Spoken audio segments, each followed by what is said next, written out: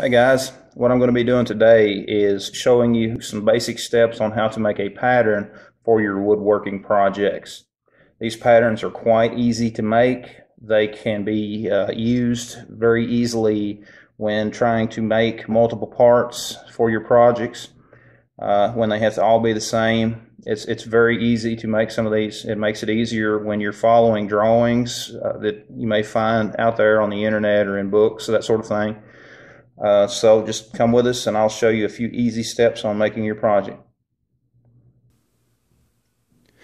What we have here is a typical layout of a part that we can find typically in woodworking books or magazines and that sort of thing. And each of these squares represent 1 inch of size on your board. According to the scale that's right here, we can see right here, if I can get the camera to focus, that 1 square equals 1 square inch.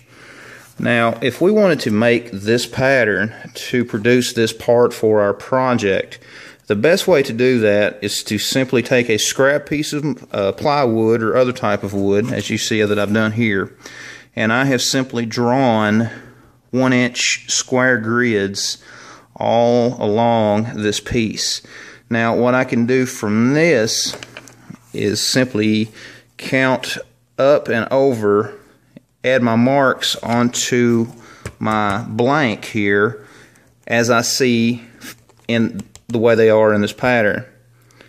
Now once I do that, I can simply take this pattern to my bandsaw, cut that pattern out, and I will have a good pattern to use in my woodworking projects. Okay guys, here we are. I have my pattern laid out on my plywood, and you can see I've got a few little notes and corrections.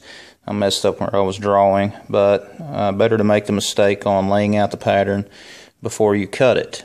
So once we get this cut out, you can use a bandsaw or a jigsaw, even a coping saw, depending on what you have. And I have gone through and I have double checked to make sure that I have got my pattern laid out exactly how it is laid out here. All I have to do now is cut this out, sand it smooth, and we will be able to take it to our wood and start our project.